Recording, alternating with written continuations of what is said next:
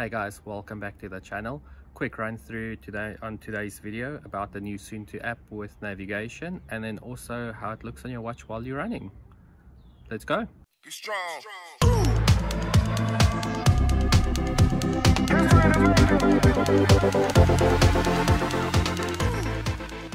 Today we're quickly going to have a look at the Suunto app navigation. It's a new update that happened the last couple of days, within the last week. And now you do not need Komoot anymore for navigation, which is awesome, very awesome. Let me quickly show you how you do it. So in the Suunto app, you just go to where you want to do your route, create a new route, little plus button at the bottom, create route, put your starting point, and then you just pop down your route as you want it. So let's just create a pretty cool route here. Let's go that way. And then as you basically put down your points, it will just create the route, which is awesome. So much easier than the Suunto app. And then let's just go back to A. So there we pretty much have our route, and you'll also see mine's navigation is on at the moment. There's these little turns that will show you where to turn, and that's where the navigation is. So also just remember, if you're running and there's no, on your map it shows a turn, it's not going to navigate you that turn unless there is a different direction that you can run. If you're running and there's only a left turn, you're going to go left. But if you're running and there's a left turn and a right turn, it will navigate you there to say turn left, turn right, or whichever one, depending on how your route goes.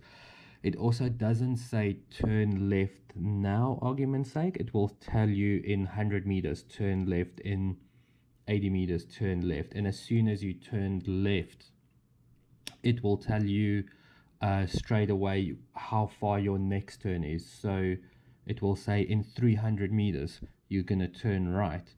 I've noticed as well, it does say the street name, but it doesn't come out on my screen. It seems that the screen's too small. They try and push too much information. Will be a very cool feature if they do that. But let's just quickly get back to this route. So we say done at the top. Let's name the route. Let's say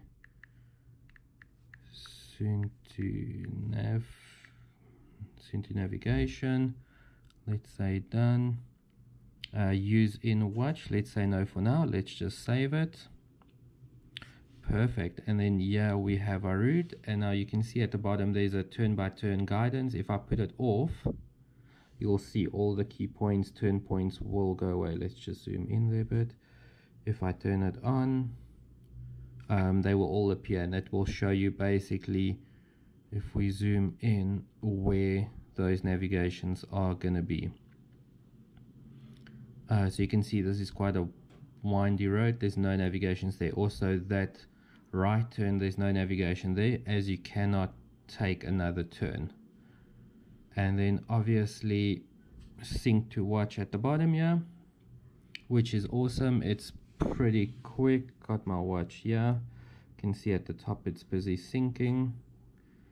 And yeah, that's done. Navigation. Let's just go to our routes. Got a couple on here. Suunto navigation. There we go. Let's open it up, and you can see looks exactly like it.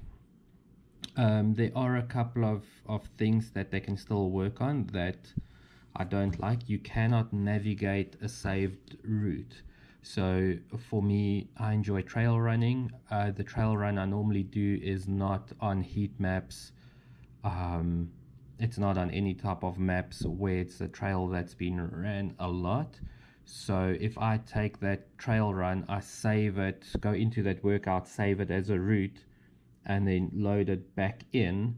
It doesn't give you the option to navigate. Let's quickly have a look at that. So this is the one that I have been doing. At the bottom there's no option for navigation, which is quite a bummer, but I feel Suunto is moving in the right direction with the app.